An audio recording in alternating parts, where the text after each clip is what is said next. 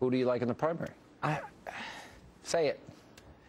I don't know who you... I'll say it again. I want the most conservative candidate. Who is it? Who do you think it is? At this moment, it looks like Romney. Why do you always cave? What do you mean you always cave? answer. Oh, excuse me. And who do you think? No, I'm just. If you had to vote, if this is your voting booth, and you had to vote right now, who would you vote for? Well, but you keep those things private. No, you don't keep those things private. People want to hear your view. Well, that's why I sit back and I look at all of them and I try to report in a fair and balanced way. You're not fair and balanced. You're a conservative. Well, no, you can be conservative and fair and balanced. I'm not fair and balanced.